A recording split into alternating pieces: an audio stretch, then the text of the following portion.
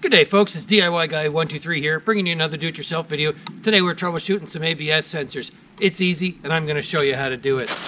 We've got the XTOOL IP508 OBD2 scanner. This is a bidirectional scanner, and we're going to use it to connect to the vehicle's computer. You start by taking the connector and plug it into the computer's OBD2 port underneath the dash, and then turn on the scanner, and then get in out of the rain. Turn the key on the vehicle and click OBD2. I want to show you the types of data logging that the 508 can perform and playback, and how you can import the data into Excel and graph it over time. It's pretty neat. We're going to get right into it. We will do auto scan of the vehicle. And so what I'm hoping to find are sensors on the ABS.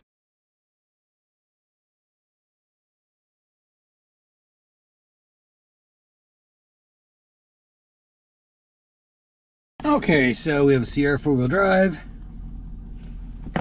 Yes, it is. Yeah, you go through all the settings to get you into your vehicle, and we want to do a system diagnose, an ABS, and read trouble code. I don't think there are any no codes, so we'll back out of there. We'll go into live data.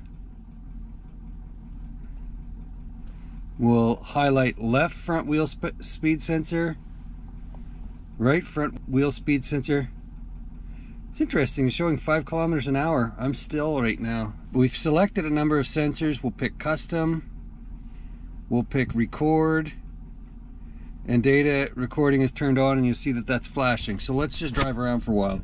What I'm going to be doing is verifying that as you go around a corner, you'll see different speeds from right and left front wheel sensors. So I'm going to do a few figure eights here, and that should illustrate that behavior.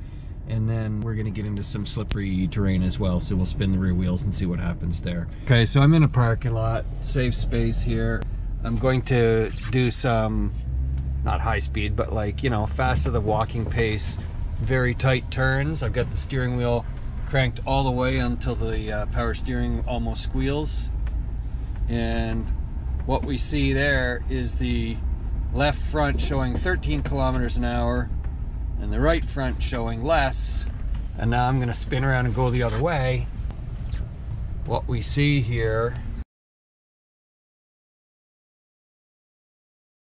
right front is going much faster than the left, and that's what we saw there. So I'm here in another parking lot that's snowy, gravelly, and I'm going to do some little bit of rear wheel spin here, and we should see the rear wheel speed sensor increase in speed much faster than the front one. So let's see if we can do a little graphing here. When I step on the gas, we're going to see the rear wheel speed sensor spike up, and then the front will spike up much more slowly. Here we go, 3, 2, 1. And so it certainly did. If we're driving along on a straight road, for example, and if you hit a bump and one of your wheel sensor speed sensors gives you a fluctuating reading, a jagged reading, might be very indicative of a broken wire or a bad sensor. Or if your sensor reads low, it could be indicative of a faulty sensor. So there's a bunch of different things you can check there using this information. It's still pretty neat to graph that.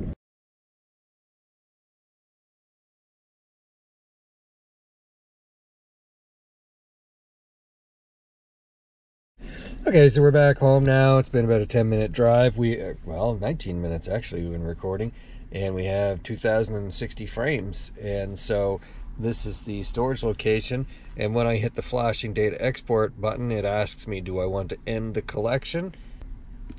When I say okay, it's very possible that this thing is saving a pile of data that it took a while, and I was hitting okay in a panicked, silly way, and now it's prompting me to save the data. And I want to, let's see if I can rename this. I'm gonna say, let's see,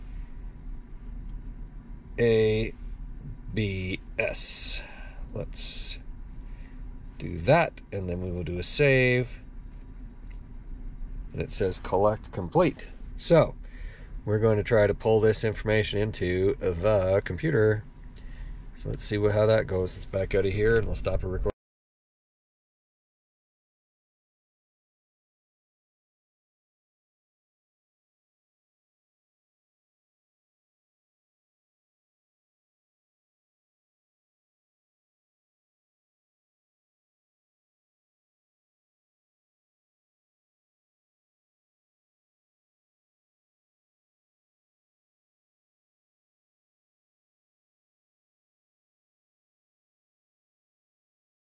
That's an example of gathering live data. Now, if you're trying to troubleshoot ABS related problems, you can use the live data capture tool and bring the data into a computer.